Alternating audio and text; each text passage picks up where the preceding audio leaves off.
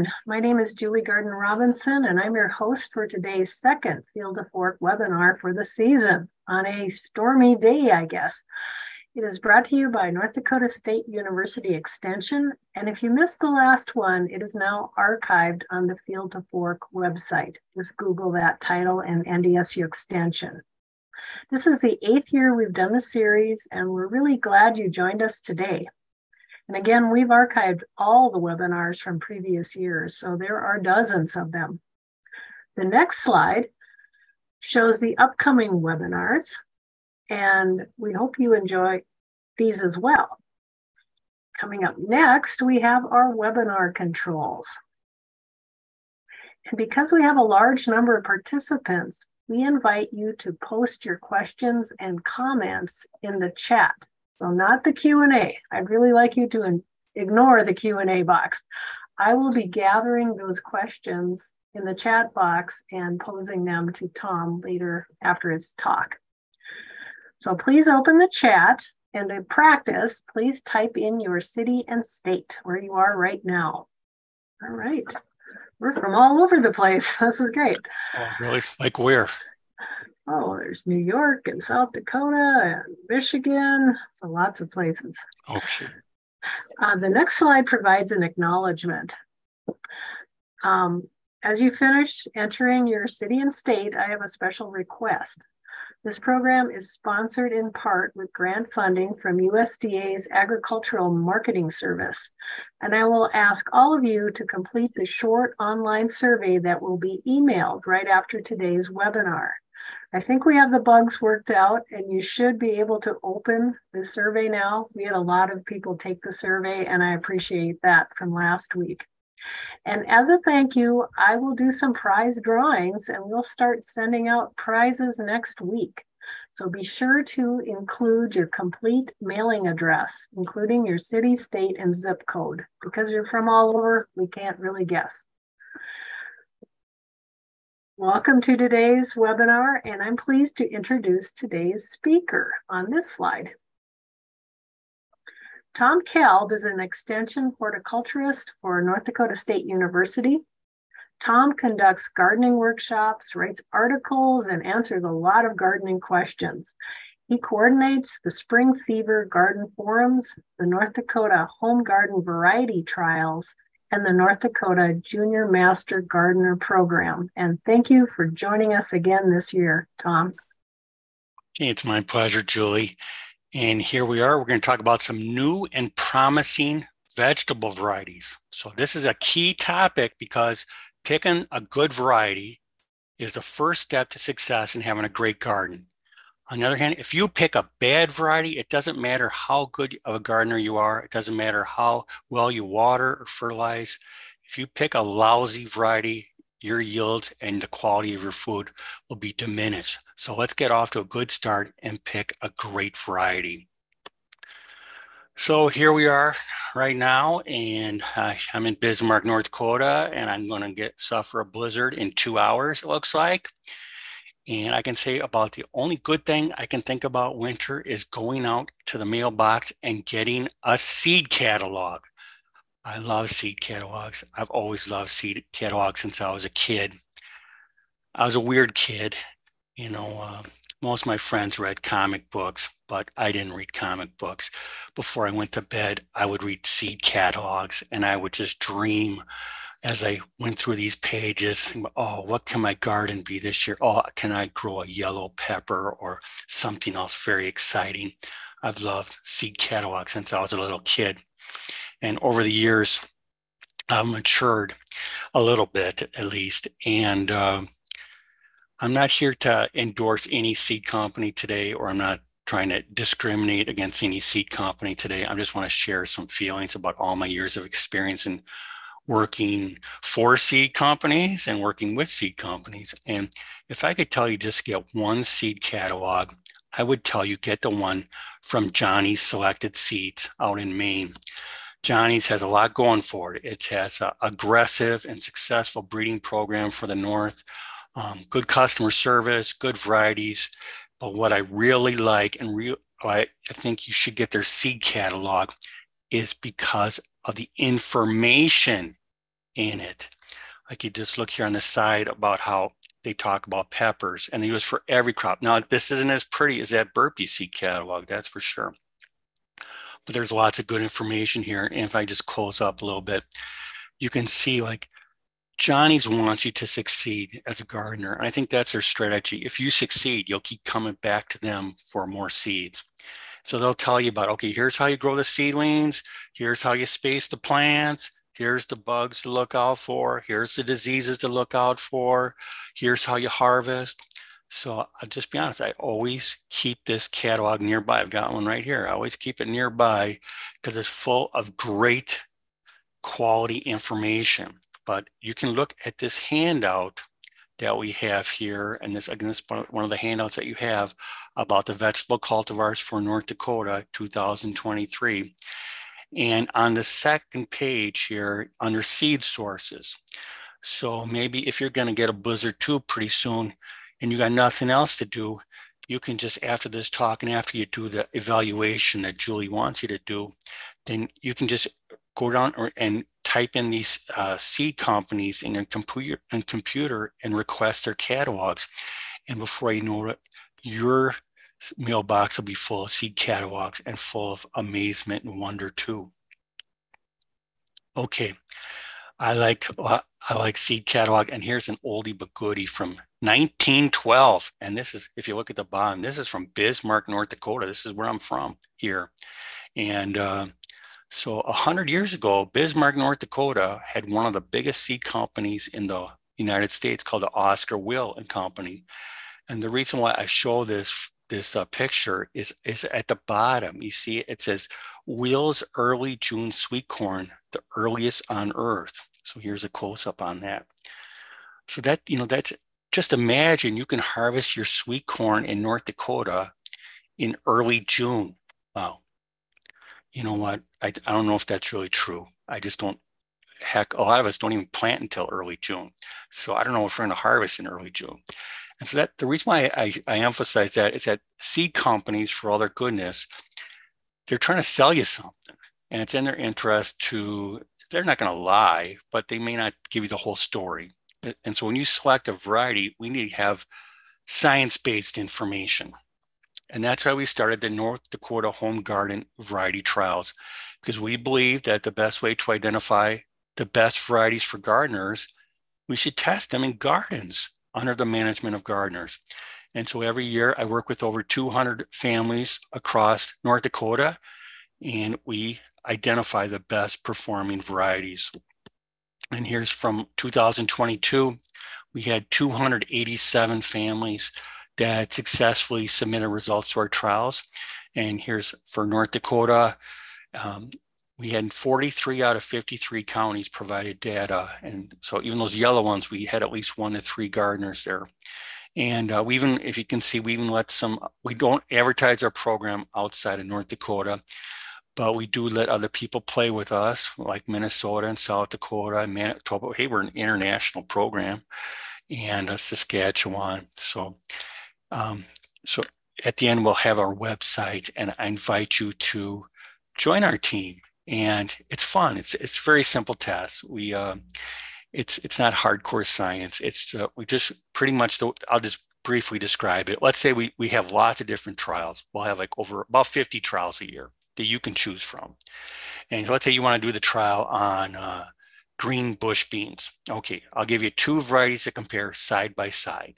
One's going to be very promising new one, and then probably one's an old standby to compare with. Then you grow them both in your garden, and you compare them side by side, like which one germinated better, which one was healthier, which one yielded first, which had higher yields, which one tasted better, and then which one would you recommend to other gardeners? And I put all that information. We do well over 1,000 of these tests every year, and they come up with our results. And that leads to this listing of varieties or cultivars. This is not my listing of recommendations. This is the listing of over 1,000 families that have worked with us over the years. So what is a good variety? I think a good variety, especially up here in the north, it's got to mature early. And anytime it gets more than 100 days to mature, I get worried. A good variety is going to taste great. It's going to resist diseases naturally, so I don't have to be spraying fungicides on it. It's going to be productive, and it's going to be adapted to our conditions locally here, like in North Dakota. So I'm going to go over A to Z on vegetables and give you a few of the most new and promising varieties. But everybody cares most about tomatoes. So let's just start with tomatoes. And there's like some rich red tomatoes right there. Just so nice. And when you choose a tomato variety, there's lots of different types out there. There's red ones and orange ones and yellow ones and purple and green. And there's round and plum shaped, all kinds of them. And there's different ways why we select them. Do you want it for fresh eating, like for a snack? Or maybe you like to have your tomatoes sliced. Maybe you like to can your tomatoes, or maybe you like to play with your tomatoes. And so I don't know, have you ever got into a tomato fight? I came from a farm in Minnesota. I had 10 brothers and sisters, and we had a big tomato patch, and we had lots of tomato fights. When we saw a mushy tomato, I was going to throw it at my brother. You could just bet on it. And so like we all walked in with a white t-shirt and came out with pink t-shirts by the end of it. So it was lots of fun on the farm. Those are simple days back then. But when I choose a tomato, a key point is the type of vine it has, okay? There's two major categories. One are determinate and the other is indeterminate, okay? Determinate vines, I like them a lot. They're compact. They stop growing once the fruit are set, okay? And the vines stop growing. I don't have to prune them. I don't have to trellis them. I will trellis them. I'll probably put them in a string weave pattern, but trellising is optional. And then the yields generally will come early and concentrated. And for North Dakota, that's usually all we get before the frost comes. So, but the indeterminate vines, on the other hand, those are tall. They never stop growing until the frost comes. So they can get taller than me. They can get over 6 feet tall. They have to be pruned. They have to be trellised. And their big benefit is they'll give you a long time harvest. And so someday when I retire and live in Florida, I'll choose some indeterminate varieties and enjoy the long growing season. Okay, but you can grow both no matter where you live. These are the most popular tomato varieties here in North Dakota. Early girl, and then there's an I after that. That means indeterminate. It's not an aggressive one, though, not an aggressive indeterminate. People like it because it's early. Celebrity is very popular because it's reliable, it resists a lot of diseases, and it tastes good. Big Beef for the beefsteak people, and Mountain Fresh Plus may be the most popular tomato grown in the Midwest among growers because it has a beautiful 8-ounce, just crack-free tomato. Super Sweet 100 is the most popular red cherry because it's so sweet. And Romas are a popular canning type.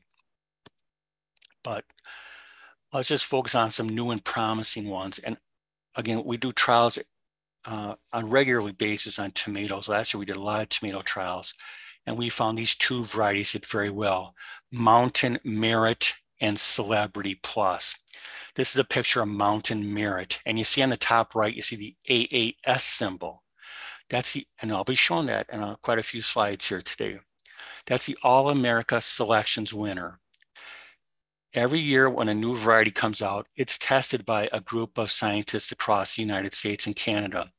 And if it does well in a region, across the region, it'll win the All-America Selections Award. And also it usually has a major advancement, like Mountain Merit, which is shown here, that won the All-America Selection Award. And that's because it was a great slicing tomato, but it had late blight resistance too. And I like any tomato that has the word mountain in it. It's from the mountains of North Carolina. These varieties are famous for their resistance to diseases and their ability to grow under cool summer conditions.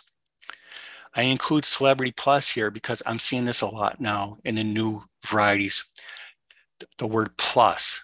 And Celebrity Plus is an advancement of the old Celebrity.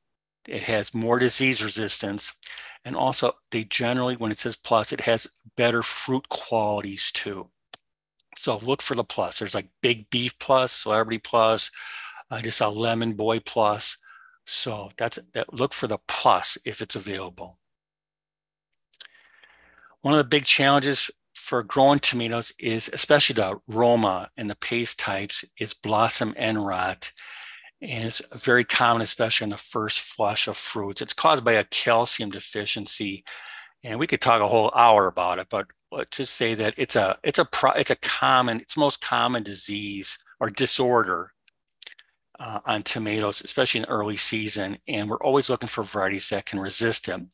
And one variety that shows great promise is Granadero among the paste tomatoes. It has much lower susceptibility to blossom end rot and a very prolific bearer. So we're really excited about including this one in our tests across gardens this year, Granadero. But I just have to say, all of us have our favorites when it comes to tomatoes because there's hundreds of them out there. There's whole seed catalogs just on tomatoes. And my favorite are the orange cherry tomatoes. And I'll never forget when I was in a community garden a while ago, and a gardener came up to me and said, "You got to try this tomato, Tom." And so they showed me this tomato, and it's orange. And I go, doesn't look ripe, And they said, "It is, and just try it." And so I tried it, and wow, it is amazing flavor. It's a fruity flavor and sweet. And I grow orange cherry tomatoes in my garden every year. And Sun Gold is very prolific, and Sun Sugar are the best tasting tomatoes I've ever tasted. And I have to say that even in our trials, we tried both these varieties last year, and the gardeners were raving over it. They were so excited about it. And they even described stories about how their kids would sneak out into the garden to eat the tomatoes. I didn't know. It must be true. And it was amazing stories about how delicious those tomatoes are. So how about I just throw it out here just for a minute? Maybe you can throw in the chat box. Do you have a favorite tomato that you would like to share with the group here today? Anything that's special that you would recommend to the group? Do you have anything in the chat box you want to say? Well, you've already had a couple of questions, so while they're throwing in, they've got a lot of favorites. Everything. Oh yeah, what do they got? There's pear tomatoes, Cheyenne, Big Beef, Big beef, Artisan Blush, Jetstar, Cherokee Purple, Yellow Pear, Lemon Boy, Sun Gold, Wisconsin 55, Sweet 100, right. Celebrity. There's a lot. You mentioned yellow pear a couple of times. I got to share this with you. And the yellow pear is a fascinating tomato. It make these little yellow shaped pears. They're very mild, and they're often used in making preserves. And last year we did a trial. And the thing about yellow pear, oh my God, it's at a lot of garden centers. It's not that uncommon. And when you grow that plant, it's a giant plant. It's like a 6-foot shrub, and it's just loaded with those yellow tomatoes. It's all over the place. But last year we compared yellow pear with Fargo yellow pear. And a scientist at the Ag College 100 years ago made a cross between yellow pear and a variety called Bison. And we compared those two varieties, Fargo yellow pear and the standard yellow pear. And we had 8 gardeners provide results, and all 8 gardeners preferred Fargo yellow pear because the vines were shorter, easier to manage, it ripened earlier, and the tomatoes were a little bit bigger.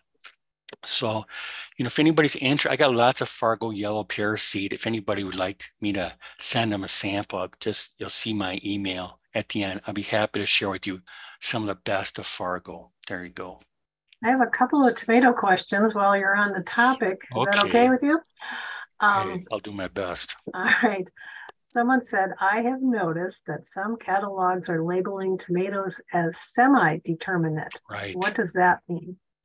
Yeah, that's why I said there's 2 main categories, right? Semi-determinate is like halfway in between.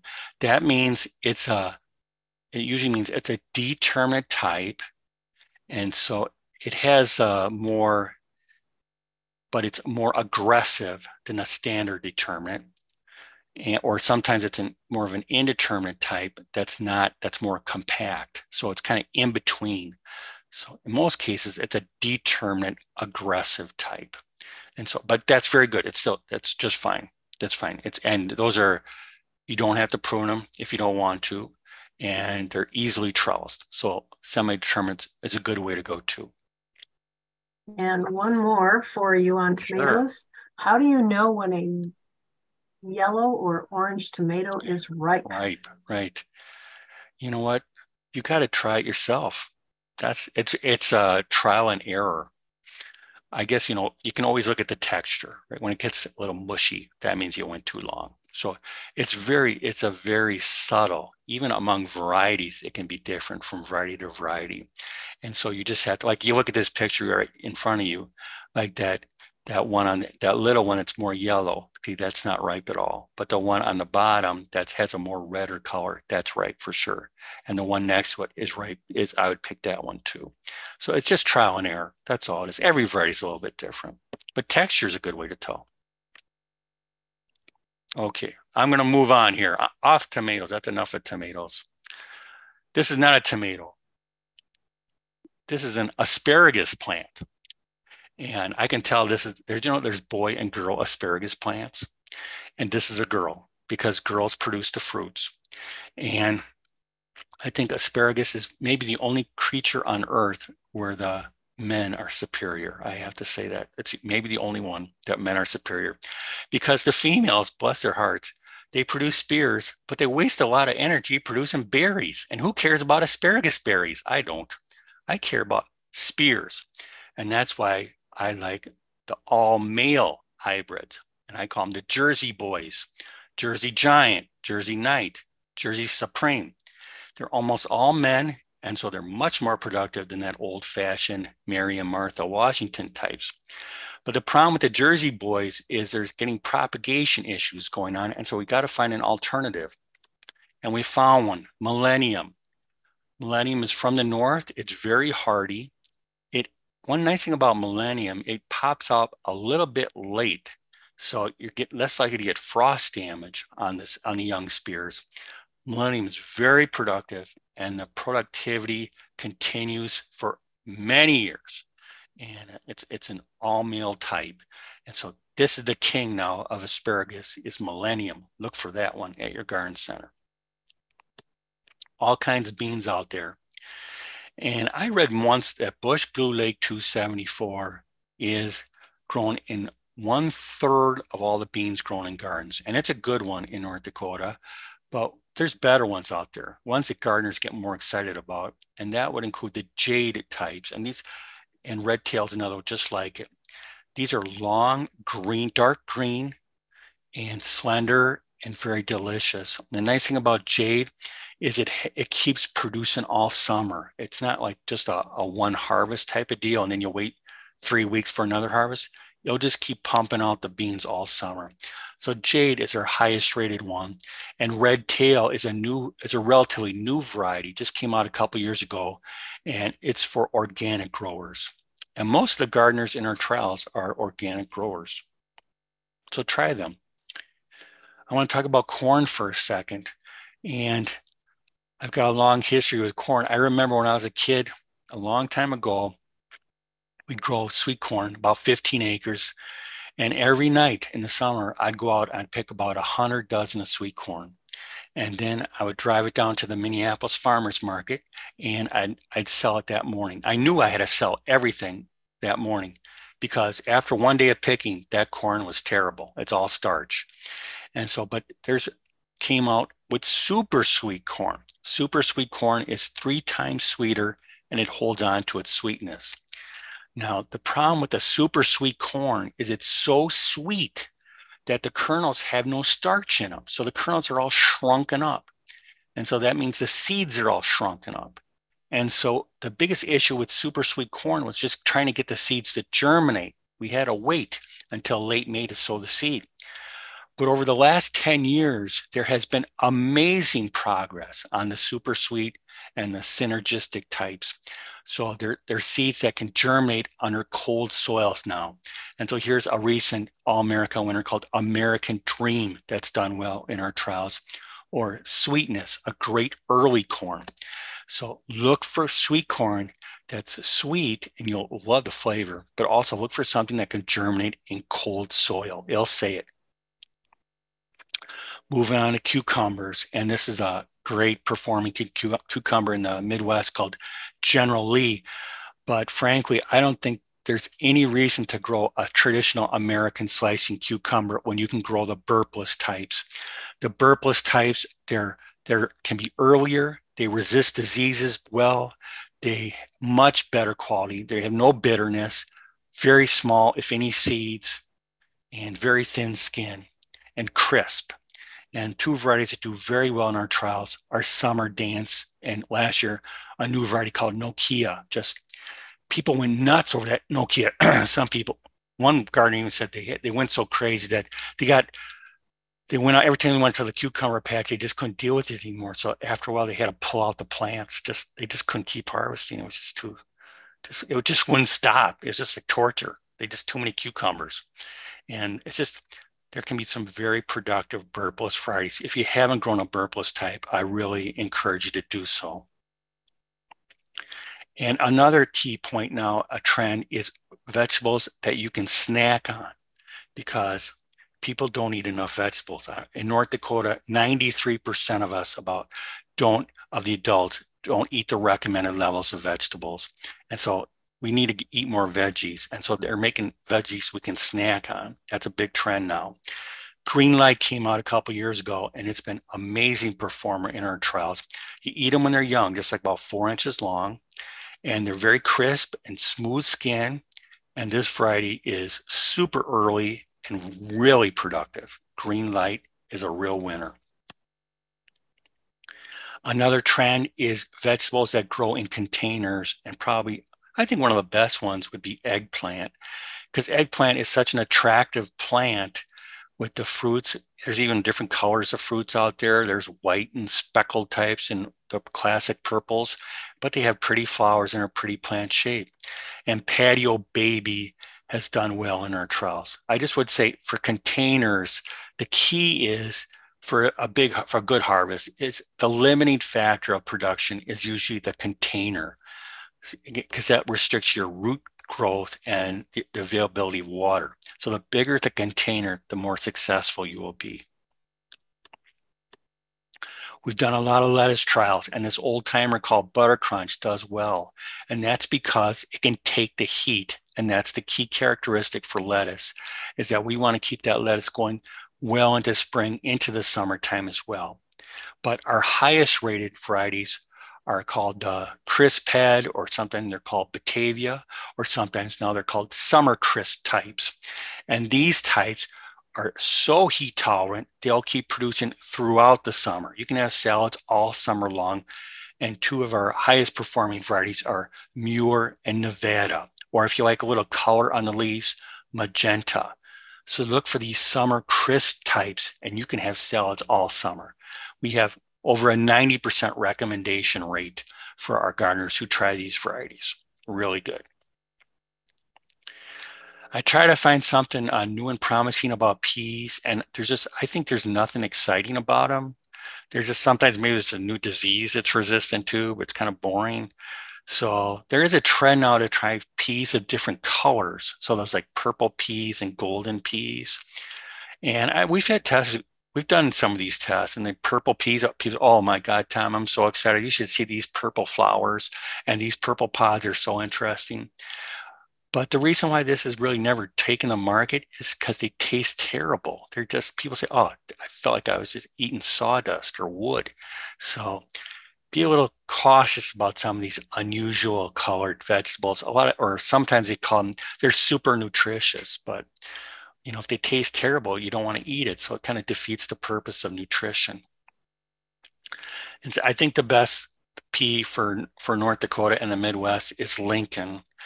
I gave a talk once at a workshop several years ago, and I was telling people this is the best pea. And she says, Tom, have you ever tried Lincoln? And I said, no, because I don't believe in heirlooms very much. There's a reason why heirlooms become heirlooms. It's because like we made progress, right? It's like I'm not going to go home in a horse and buggy today. I'm going to drive a car. It's progress. But she said, just try it. Just try Lincoln. And this is like an old variety from 1908. And she was right. It won our pea trials. And every year we do Lincoln in our pea trials, Lincoln will be the winner. It's short, so you don't have to trellis it. It's only like 28 inches tall. It's early, it's super productive, it freezes well, and it's really just easy to shell. And that makes Lincoln a winner for our gardeners. But I have to say, there's one thing about shelling peas I really hated as a kid, and that is, like, again, I had 10 brothers and sisters on our farm. We grew a lot of vegetables for freezing, and it seemed like the peas always ripened on the 4th of July. It was like no fail. Every 4th of July, they would ripen. I'd spend every morning of the 4th of July picking peas, and I'd spend the rest of the day shelling peas. And it got to the point I even missed the fireworks sometimes. I really hated shelling peas. I hated them. It made no sense. You pick a whole bushel, and then you spend the whole day shelling all these peas. And by the end, you get like a bowl of peas and then next to a bushel of pods. So the cows got all the pods. They were so happy. It's just like eating candy for them. But I just got a bowl of peas. It was just like, it's ridiculous. I'm just going to buy frozen peas, let the farmers and the machines do the work. But then in the 1980s came a revolution, a pea revolution, because there's a lot of people who hated shelling peas like me. And the snap pea was born. And this is the best snap pea. It always wins our trials. It's called Sugar Ann. It's early and it doesn't need to be trellised. And it's sweet and juicy and crunchy. We're running out of varieties to test it against because it just blows the competition away. Sugar Ann, you got to try it. And the good news, you don't have to shell the peas. You can go to the fireworks every 4th of July. I love it. This year, we're going to compare it against a new All-America Award winner called Snack Hero. And this is a variety of snap pea that's supposed to be delicious, like a snap pea, but it's long, like a bean. And so it won the award. So sometimes they win the All-American Award just because it's kind of quirky and it's a new advancement. And a lot of these advancements never really pan out.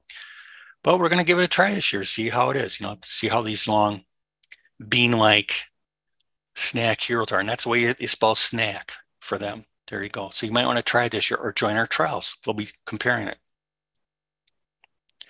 For peppers, earliness is always key for peppers. And for the earliest red pepper that does well in our trial is Red Knight. That's a good one, very productive. But I think what's really new and promising is there's a desire for more other types of peppers besides those stuffing peppers. And so like this is Escamillo, frying type. This is the Carmen type, or sometimes called Italian bull's horn. It's like a bullhorn type. And these are great for frying and grilling and roasting and very sweet. So you might want to give these longhorn types a try, a bullhorn type. Another type that's new and promising are the snack peppers. Again, for the same reason, it's a snack cucumbers, okay? So the snacking types are small and they're colorful and they have barely any seeds in it and they're very mild. Lunchbox is a great snacking pepper in our trials. As far as potatoes go, I think the most exciting potato that's emerging in more catalogs now is Purple Viking. Viking, because it's so beautiful of a potato. And see that marbled skin and a pure white flesh, that's good for mashed potatoes. And Purple Viking can take drought and it resists scab disease. So this is a potato that's done great in our trials. Every year I see it being offered by more seed companies, and it sells out quickly. Purple Viking is worth a try.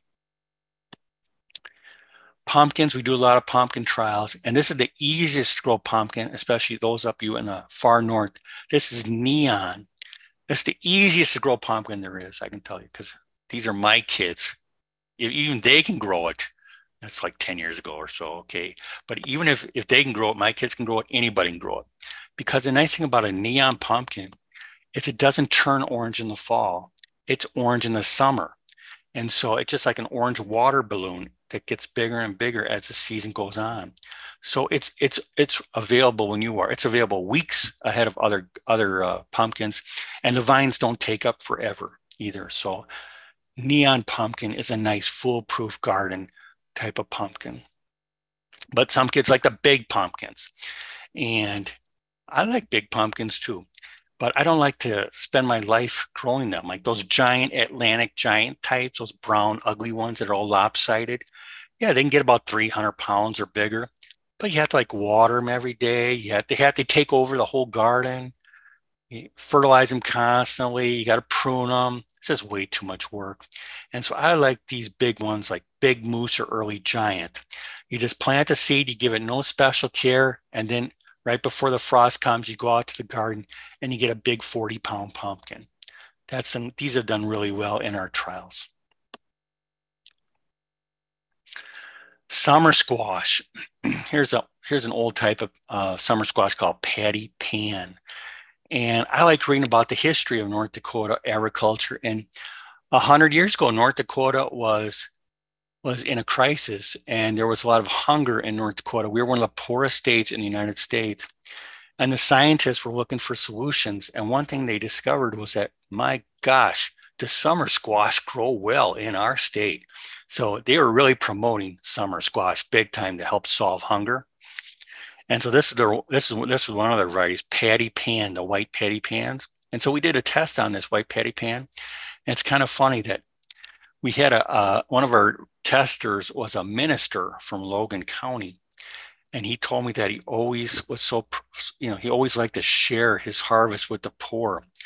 But he said after tasting that patty pan, he thought it would be a sin to make the poor eat this type of squash. So he would take the harvest down to the county dump.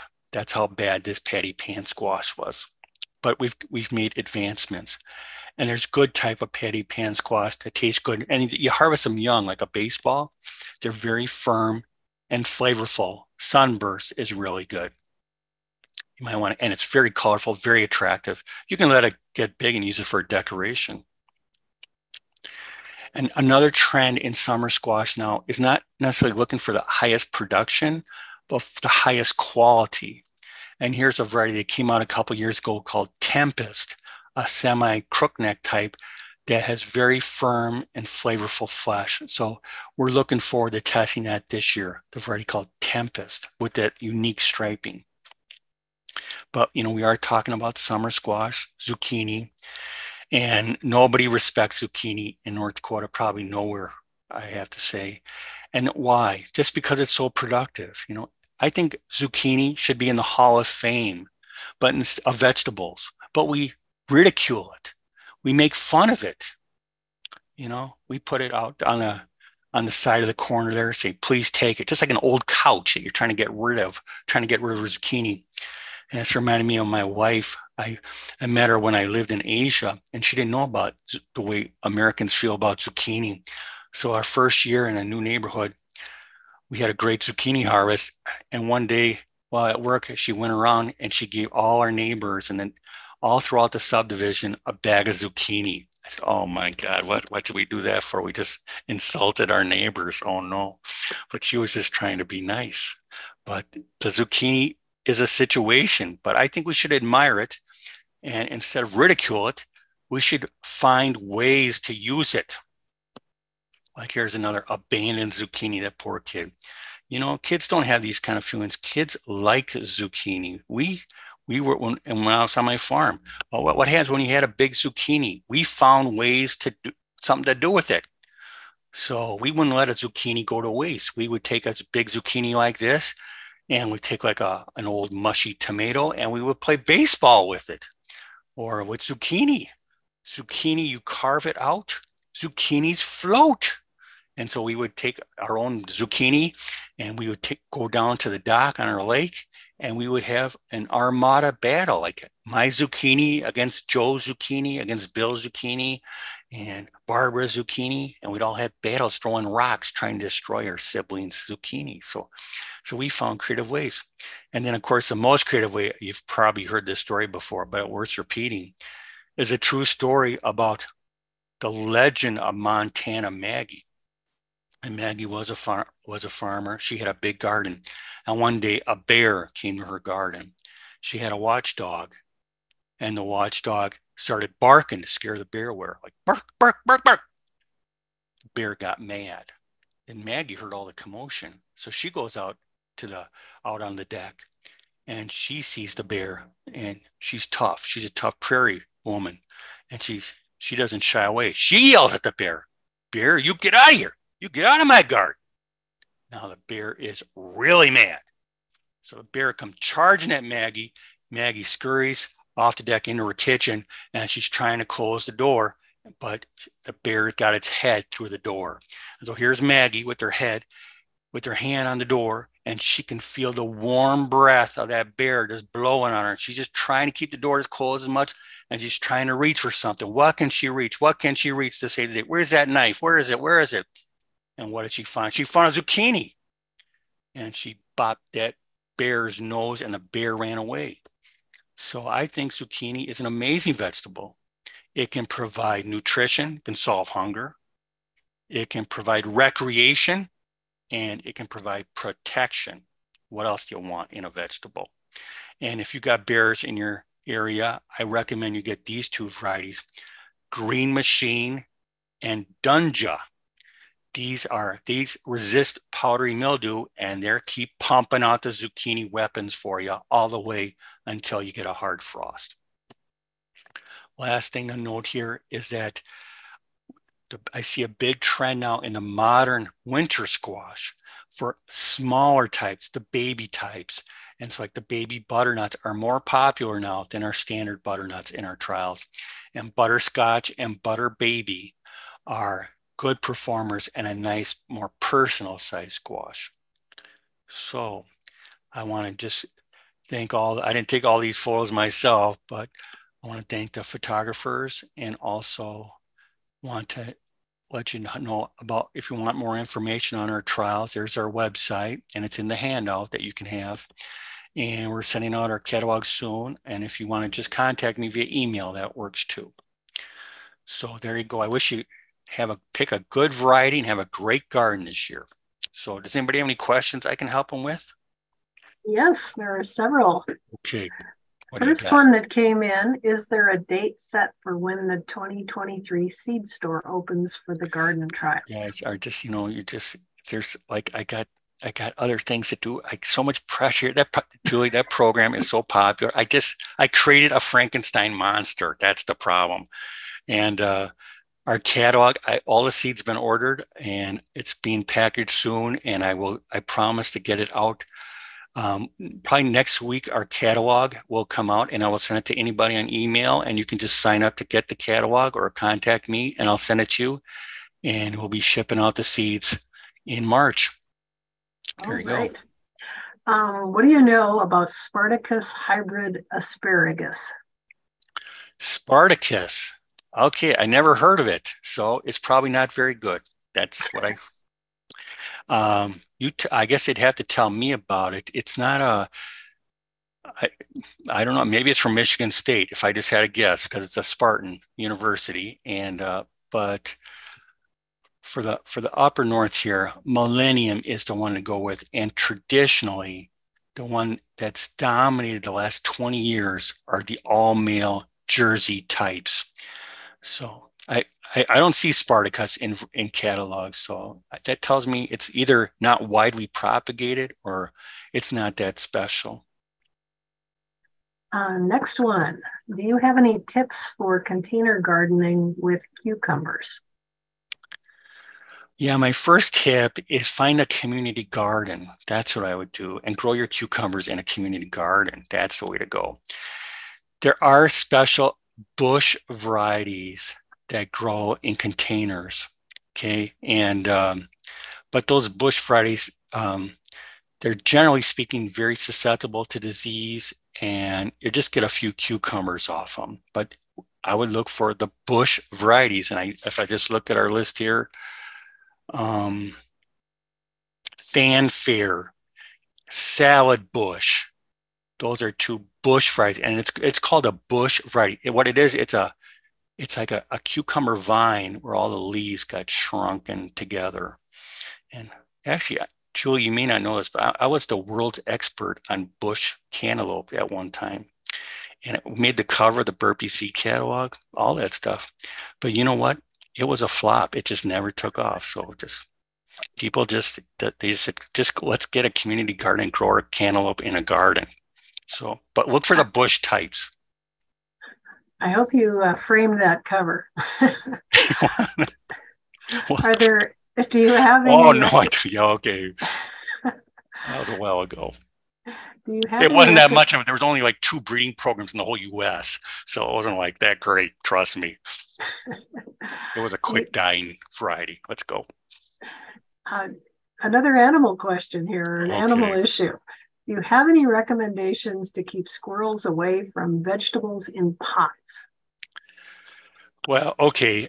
First of all, have a squirrel, an undesirable garden for area for squirrels. So don't have a bird feeder nearby, for example. And then, okay, the best way to control any type of critter is exclusion. That means like netting or better, a hardware cloth. So you got to protect it. You have to exclude the squirrel from it. It's some people would say if you can't get rid of the squirrels, put a squirrel feeder on the far area or give a squirrel feeder to your neighbor for Christmas. So all the squirrels go to his yard. But exclusion is the best way. You don't want to be spraying blood meal on your vegetables. You don't want to do that. That's sorry. Live trap. The problem is when you get a bad squirrel problem, there is like dozens and dozens and dozens of squirrels. And what are you going to do with them? You know, that's a hard one. Your next question, how does purple Viking variety compare with traditional Superior and Kennebec potatoes? Okay, Kennebec is an old variety, and it's a problem where we are because it's susceptible to a lot of diseases. So Superior is a good quality potato variety. Um, I think Purple Viking is more popular for mashing. That's the key for it, more so than frying. And I would suspect Superior, which has a red flesh or a golden red flesh. That's a Superior is a good variety, but I think that's better for frying. So you got to find out what you're going to use it for. Now we have a disease question for Yeah, you. sure. How do we deal with powdery mildew? Yeah, powdery mildew. It the best way to do it is you find varieties that are genetically resistant to it. That is the key. So, like with pumpkins, look for pumpkins that resist powdery mildew. Then you don't have to be spraying for it. Otherwise, you got to have good air movement. Powdery mildew likes humidity. So space out your plants, give them lots of air movement. That can help. When you water, you should never water the leaves. I thought they liked that. I used to water plants and go like, oh, look, you must love this shower, my favorite pumpkin vine. But that pumpkin vine was cursing at me because it was going to get powdery mildew that night because I got its leaves all wet. So target the water at the base of the plant. All right. Lori has a tip for all of us. Zucchini, Okay, mushrooms, and spinach are great in veggie lasagna. there you go. See? Sounds good. I'm hungry. Um, Sharon asked, do you have anything on beets? Yeah, sure. With beets, we've looked at red and golden beets. Our top variety right now is red cloud. That has really done well. Red Ace is a great disease resistant standard for good quality and wide adaptability. Can't go wrong with Red Ace. Red Cloud has a little bit better flavor. The variety Merlin is, if you like a sweet beet, that's the sweetest one, Merlin. And the old-fashioned Detroit dark red's fine. That's common. It's more susceptible to diseases though, but that will work. Now we're going to switch to cucumbers. Can Okay. you trellis Of cucumbers? course, yes, you can. And for like a burpless type or a slicing type, that's how you get those straight cucumbers. They won't curve if you trellis them. Yeah, so just put them on like people put them on kettle panels or anything that's sturdy. And that's how you have the best quality. And then it gets the cukes off the ground too. So that's good, definitely. Jeannie is wondering, can you use expired seeds successfully? And I will add to that, where should you store your leftover seeds? Okay. Every vegetable is a little bit different. Okay, so when you say expired, usually when you buy a seed, it doesn't come with an expiration date. So what happens is, in general, a seed will last for about most seeds will last for about 3 years. Okay, some like corn or parsnips, you really should use fresh seed every year, but most seeds last at least 3 years, and you'll get good germination. So how to store them to maximize their viability is you got to keep it cool and like put them in a sealed jar in a refrigerator is the best. So cool temperatures out of direct sunlight and in a sealed container. That's the way to go. So not a freezer or refrigerator? If I was, a free refrigerator is perfect. Like I think, like in the short term, the best way is a refrigerator. If you wanted to store the seed for your great great great grandchildren to sow the seed, then I would put them in a cryogenic freezer. There you go. That'd be the best for long term. But for most seed companies will store their seed at about 35 to 40 degrees. That's perfect. All right. Any comments on onion and carrot varieties? Oh yeah. I only have so much time to talk about everything. We're going to be doing, we haven't done onion trials I've never done onion trials, but I think on Friday we're going to launch our first onion trial. So if you go to our website and if you sign up to get our catalog, I just have a limited amount of seed because onion seeds have to be started indoors. I'm too busy with my other programs in early spring to really get going on this stuff, but we just got to test some onions. So as far as the varieties, it depends where you live, but from the north, generally look for a long day onion. That's the best performers. They'll say long day or intermediate day. That's okay, but the long days are the best. Um, I think got to figure out what you want them for long-term storage or like Patterson's a good one. We're going to be testing Dakota Tears from North Dakota. We're testing that against Talon, which is an organic one. If you like red ones, Red Carpet is a good selection. You mentioned carrots. We do a lot of carrot trials. I look for the Nant type, Nantes, the Nant type. That's the best for gardeners because it has good quality and it doesn't require a real deep soil. And I think of some of the best, it's on their handle, but Navel is, as far as a new and promising variety, that's really done well in our trial. Navel, Goldfinger has always done well in the past for us. And we're doing lots of carrot trials this year too. Our friend from northern Minnesota asks if you have a suggestion for a good spinach variety that will Yeah, grow in northern Minnesota. sure. Okay, in the springtime, there's only one spinach, and that's space, because the problem with spinach, it goes to seed when there's any indication of heat. So if you're sowing in spring, the variety is space. In the fall, we got a lot of options in the fall because at that time it's getting cooler as the season progresses. So you got all kinds of options. You can do space or Bloomsdale if you like it a little bit curly. We have all kinds of varieties. Not a problem in the fall. Um, Emperor's good. Gazelle, Olympia. I like Olympia as a fall spinach. That's really good. So, but space is the one to get. So we have a guest from Northern California who's wondering if the varieties of seeds you've been talking about would grow there. Yes, they will grow there, but that doesn't mean they're the best for you. And if you're in Northern California, you have a much longer growing season. And so you have so many more options than we do in North Dakota.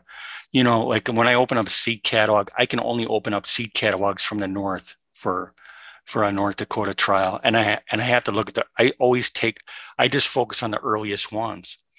And so our varieties will grow well in California likely, but man, like, I mean, here we are in North Dakota, and I'm talking right before a blizzard comes, right? And so what's happening now in California? You're just like sitting there on the beach with with your swimsuit, enjoying the good life, sipping a cocktail, enjoying the good times. You got no worries. So you got so many possibilities out in California. So that's why contact your local extension office and they'll have a list of recommended varieties for you. Okay, I'm not sure I understand the next question, but I'll try here. Okay. What's your favorite bug? It says stink bug, squash bug, cucumber beetle, etc. You What's have a my favorite? favorite bug? Yes, I think so. Okay, my favorite, well, my favorite bug for vegetables is a tomato hornworm because a tomato hornworm, I admire its appetite.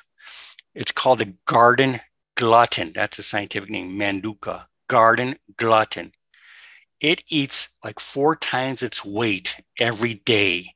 Just imagine. That's like my teenager boy going to McDonald's and saying, I want 60 Big Macs right now. That's a Big Mac attack. And it's like the garden glutton insect is like a cat that turns into an elephant size in 1 month. So it's an amazing appetite. And so when do you see it in your garden? When one day you go out to your tomato patch and half the vine was eaten overnight. And then you look, you say, what happened? And was it a squirrel? Something snipped it off? No, it was a big fat green worm. And then it just sits there looking at you and it burps. And then it says, oh, that tasted good last night, Tom. And the nice thing about controlling the garden glutton, it's really easy. You just pick it off, throw it on the garden, and I just put my size 13 foot right on top of it and squish it to death. There you go. So squishes easily.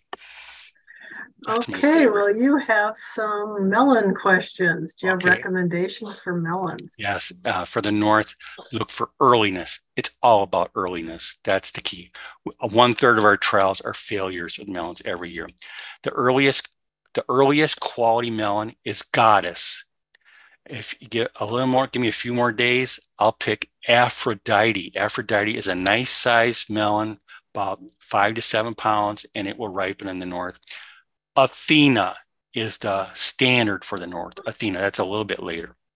So Goddess, Aphrodite, Athena. As far as watermelons, you got to try Sweet Dakota Rose. Sweet Dakota Rose was developed in North Dakota. It gets to be about a 15-pound watermelon of the highest quality. It will ripen in the North Dakota. So Sweet Dakota Rose, it's a great organic variety. How can I amend my soil to minimize blossom end rot? Oh, that's really a hard one because the problem is, okay, it depends where you live, but it's a calcium deficiency, but chances are you already have enough calcium in your soil. So, like you can grind up fine dust of eggshells, or some people put Tums tablets in the planting hole, but the plant already has calcium. So I just think in general, I always think it's a good idea to add a little organic matter every year. About 1 inch of organic matter can help. But the key in most cases is you just have to manage it so that there's always moisture in the soil so the calcium can flow to the roots. You avoid over fertilizing because the leaves fight the fruits for the calcium. They fight each other. So if you have a very leafy vine, because you over fertilize, it's going to rob the calcium from the fruits. So it's really a hard one. And the way I grow tomatoes, especially those Romas, I just anticipate I'm going to lose my first flush of fruits. And then after that, the fruits catch up to the leaves. So there's no soil cure for it. There really isn't in most cases. Well, I'm going to draw us to a close. It's Okay. 3 o'clock in Fargo, North Dakota, and I just want to thank you, Tom, so much for an entertaining and very useful presentation today. Okay. And again, for everyone who came today, you will be getting an email, and I hope you choose to take the survey because that helps us continue to get funding so that we can create more materials for you. So thanks to everyone, and there's lots of thank yous to you appearing here, Tom. So big thank you. Good time. Hopefully we do this again next year. Sounds good. All right. Let's do Have it. a good day, everyone. Okay. Stay safe in the storm.